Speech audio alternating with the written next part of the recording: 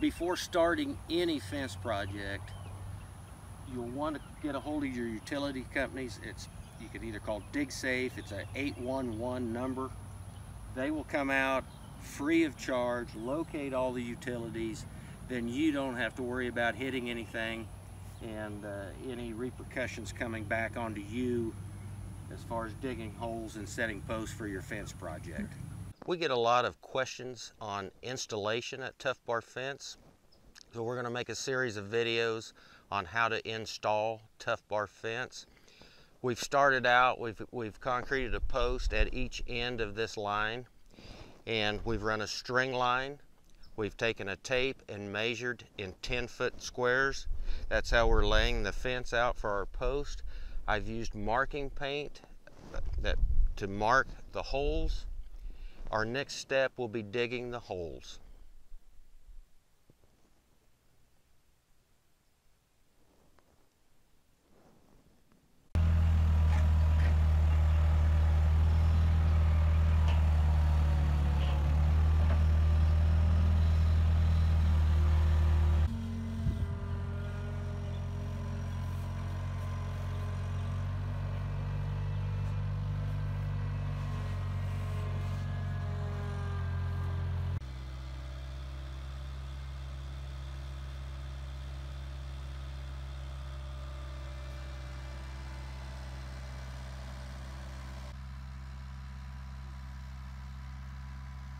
We've dug our holes, we've set our post in the holes.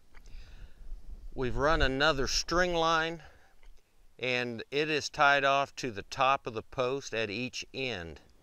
What we then do is come in about every 5th or 6th post, and we will set these posts to 5 feet for a height. We then take duct tape and tape the string to the top of the post. And this gives us a starting point then to set all the other posts to this string line.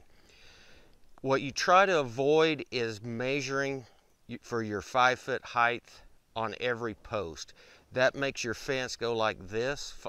And if you just do a sampling of posts that you've put in at 5 feet and attach your top string line to the top of the post, that allows the rest of the post to follow that string line and follow the terrain of the ground. So you have a nice gentle slope and your fence doesn't have peaks or valleys in it. We finished putting our posts in the holes. They're all been concreted in. We had set all these posts to our string line height following the ground. We've scattered our panels. That's the next step.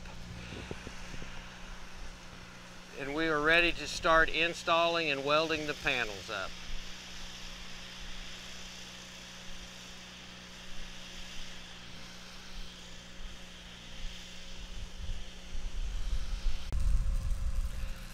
We've installed some panels and we're in the process of installing the rest of the panels on this job.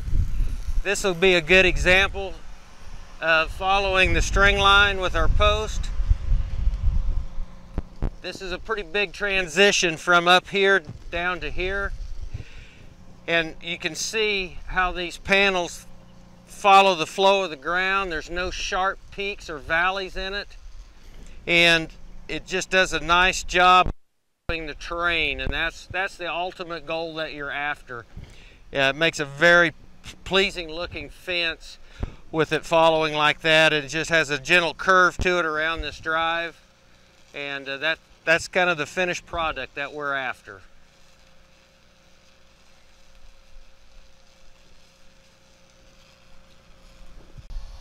We've come out of this corner. We've got it capped with angle iron to make a nice clean corner. We've got this first panel installed. We're getting ready to install the next panel. We've got a come along hook to it. He'll ratchet that up till he's roughly even with the top of the post. Then T will pick this up and sleeve the connectors in.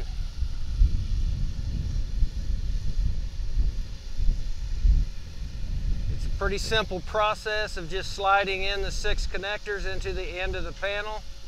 Then you pull the panel tight. It makes a nice seamless look, and you're ready to weld this panel up and go on to the next.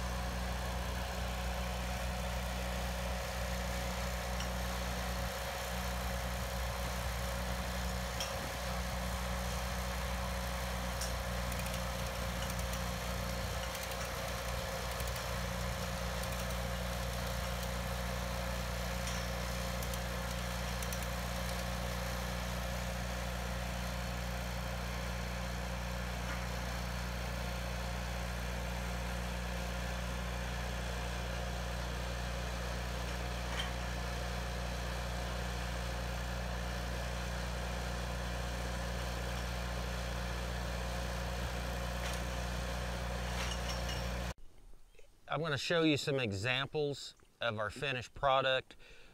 In this example, I wanted to show how it can follow the terrain of the ground. By not measuring every post and just measuring a few and then running a string line will get the top line of your fence to follow the flow of the ground. This tree is a pretty good sized hump. We've come over this hump, and then a little further down the fence is a pretty deep valley. And we're able to tuck these panels down through that valley. As you can see from these examples, they do follow the terrain quite well. Next, I'll show you some panels on how they wrap around corners, and that's where we'll head next. Example of how to end the panels at a corner. We cap the ends of the panel with 1¼ by 1¼ angle iron. It makes a nice clean end to your fence. We've started this fence going this way at this corner the same way. We started it with a piece of angle iron. There's no sharp edges, and it does a nice job of, it's a nice inexpensive way of capping your ends. Here's an example of an outside radius. We've formed these panels around these posts to make a nice curve on this driveway. Next, I'll show you an inside curve and what it looks like.